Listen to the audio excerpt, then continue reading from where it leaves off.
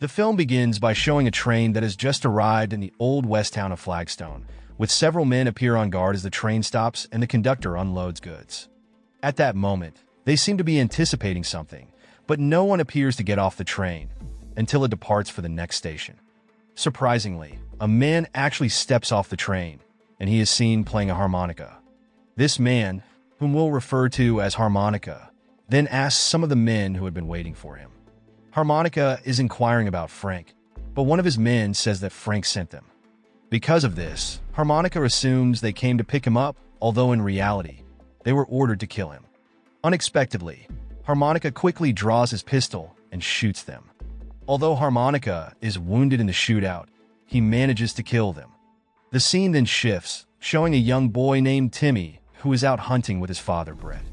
They live in a house on a hill and have a fairly large piece of land. As Brett is about to have lunch with his children, he suddenly hears a gunshot, leading him to think that someone might be hunting near their property. Soon after that, Brett sees his daughter collapse, having been struck by the shot.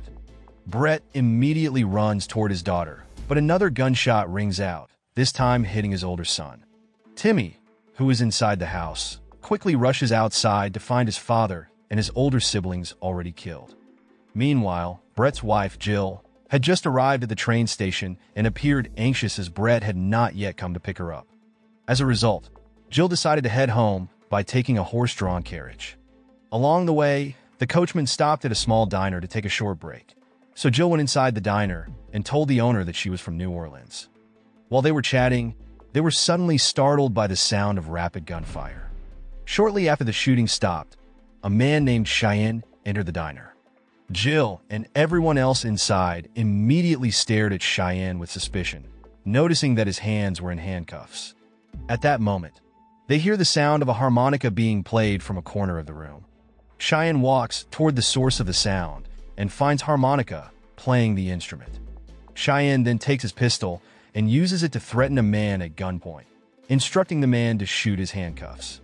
Shortly afterward, a group of men arrive. They are Cheyenne's men, who have come to pick up their boss. Cheyenne prepares to leave, but Harmonica, thinking he is one of Frank's men, confronts him about the 3 men sent to kill him. Cheyenne is almost provoked into a gunfight with Harmonica, but he decides to leave instead. When Jill finally arrives home, people have already gathered in front of her house to offer their condolences. Jill is in shock and deeply devastated upon learning that her entire family, including her young son, Timmy, has been killed. Soon after that, after burying her family, Jill is informed by the townspeople about the shooting incident that killed her family. They have found clues about the culprits, and the sheriff immediately orders his men to capture them. Knowing that Jill no longer has a family, the coachman suggests that she return to New Orleans. However, Jill refuses and says that this place, Sweetwater, is her home. Elsewhere, Harmonica is seen confronts a man named Wobbles to ask about Frank's whereabouts. Despite Harmonica torturing him and threatening to kill him, Wobbles insists that he doesn't know where Frank is or why he sent 3 men to kill them. Realizing that Wobbles is telling the truth, Harmonica decides to let him go. That night, Jill, alone in her house, is startled by the sound of a harmonica being played outside. Terrified, Jill grabs the rifle hanging on the wall and fires aimlessly into the darkness, hoping to scare off whoever is playing the harmonica. The following day, when Jill opens the door, she is shocked to see Cheyenne and his henchmen at her house. Jill assumes that Cheyenne and his men are responsible for her family's murder and demands an explanation as to why her family was killed. However, Cheyenne insists that he and his men had nothing to do with the deaths of Brett and his children. Elsewhere, the real culprit, Frank, was seen meeting with a businessman named Morton, who planned to build a railroad that would pass through Brett's land in Sweetwater. It turned out that Brett was already aware of the railroad construction plan and intended to take advantage of it by building a watering station. Thus, he was determined to keep his land. Since Brett refused to sell his property, Morton hired Frank and his henchmen to intimidate him. However, Frank ended up killing Brett and his family, which infuriated Morton because the sheriff would surely investigate their deaths. Not wanting to jeopardize his business over this issue, Morton orders Frank to resolve the problem immediately. But unexpectedly, Frank intends to seize Sweetwater for himself. Greedy, Frank draws his pistol, thinking that Morton plans to kill him. However, violence and guns are not his style, as Morton has something far more powerful, something that Frank does not possess: plenty of money. Meanwhile, Jill, still mourning the death of her family, tells Cheyenne that Brett was a kind and loving man, and she cannot fathom why anyone would have considered him as an enemy. Jill states that she will uncover the truth behind her family's death and will continue to defend her late husband's land, as she is the only surviving heir. Hearing this, Cheyenne comments that Jill deserves a better life, implying that she should move on rather than seek revenge. However, Jill replies that the first man who said that to her is buried out there, and she is determined to avenge her family.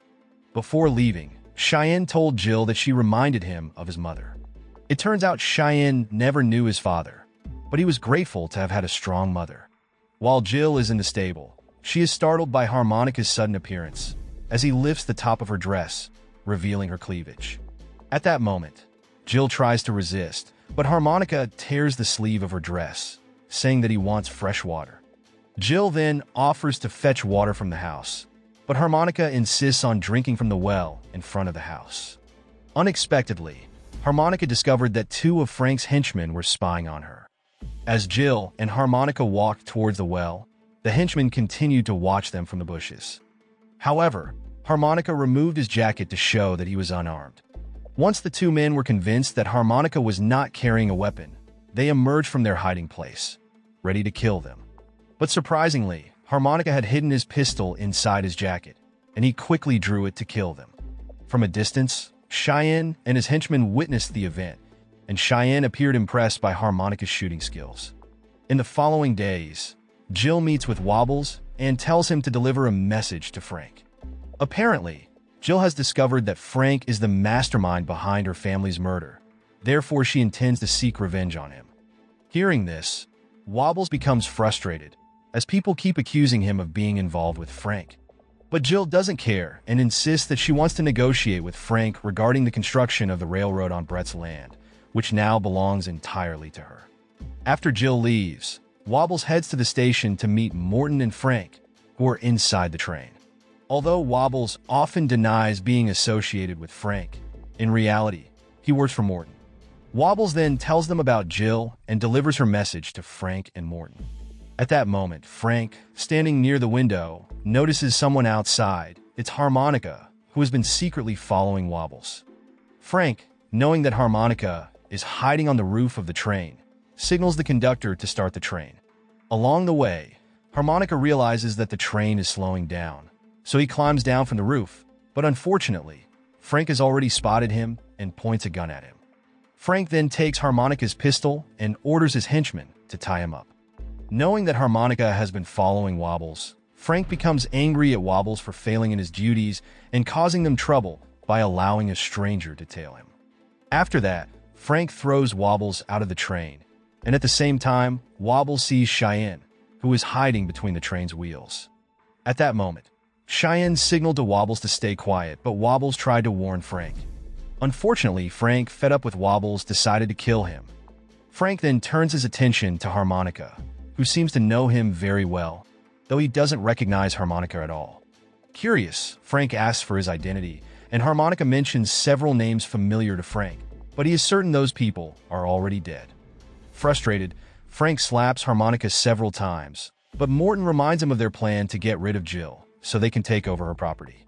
Realizing that his plan is more important than dealing with a stranger from nowhere, Frank gets off the train with his men to carry out their plan. Meanwhile, Harmonica, still on the train, notices Cheyenne, who has come to rescue him. With his intelligence and excellent shooting skills, Cheyenne successfully kills Frank's henchman and decides to let Morton live because he is suffering from an illness that makes it difficult for him to walk. Back in Sweetwater, Jill is surprised when she sees the construction materials ordered by her late husband. Jill quickly realizes that Brett intended to build a station, and she rushes into the house to find the model of the station her husband made. However, Jill can't find the model anywhere until Frank suddenly appears, holding it. Meanwhile, Harmonica and Cheyenne decide to help Jill defend her property by starting to build the station according to her late husband's wishes. At the same time, Jill is seen at Frank's hideout, where he sexually intimidates her. After that, Frank threatens Jill, forcing her to auction off her land, hoping that he won't be able to take over the land and execute their plan to build a railroad through it.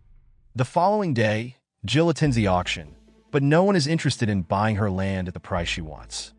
It turns out that the bidders at the auction had been threatened by his henchmen so that Frank could buy her land at a low price. Since no one dares to bid, one of Frank's men bids $500, which is the minimum price for the auction. The auctioneer asks once more if anyone is willing to bid higher, but everyone remains silent, afraid of Frank's henchmen. Seeing this, Harmonica steps forward and bids $5,000, which is the bounty on Cheyenne's head as a wanted fugitive. To save Jill, Cheyenne is forced to turn himself in. Soon after that, Frank appears, clearly annoyed because Harmonica keeps interfering with his plans. Frank then offers $5,000 to buy Jill's land from Harmonica, but he refuses and heads upstairs. As Frank leaves the bar, he discovers that his men have abandoned their posts. It turns out that Morton had bribed his henchmen to betray and kill him because Morton was fed up with Frank acting recklessly. Meanwhile, Harmonica, from upstairs, realizes that someone is trying to kill Frank. Harmonica, who still has unfinished business with Frank, decides to save his life. At that moment, Frank finally realizes that his men have betrayed him, but he is puzzled as to why Harmonica helped him. Frank then decided to leave, but when he reached Morton's train, he found that the train had derailed and all his men were dead. Frank also got off the train and found Morton still alive. At that moment, Frank initially intended to kill him, but he realized that Morton was severely injured and could not survive in his current condition, so Frank chose to let him die. Meanwhile, in Sweetwater, Harmonica was not surprised to see Cheyenne, who had managed to escape from law enforcement. Additionally, Cheyenne went to Jill's house and requested a cup of coffee.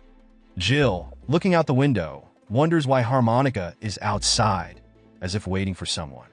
Cheyenne replies that Harmonica has unfinished business with Frank, and their showdown may happen soon.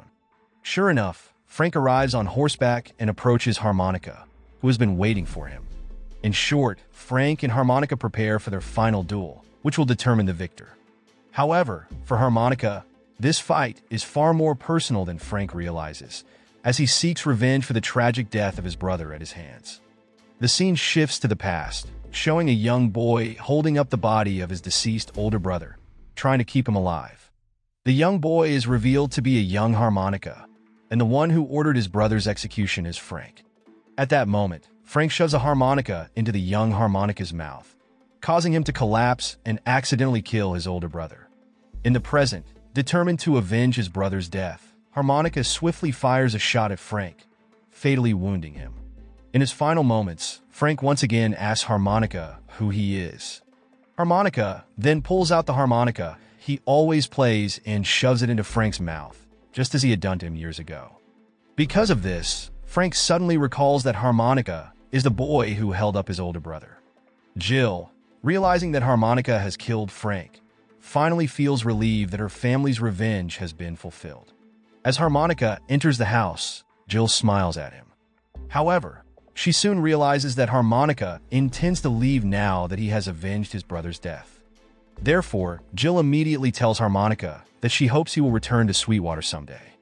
As Harmonica and Cheyenne leave Sweetwater together, Cheyenne suddenly collapses, revealing that he was gravely wounded while escaping from law enforcement.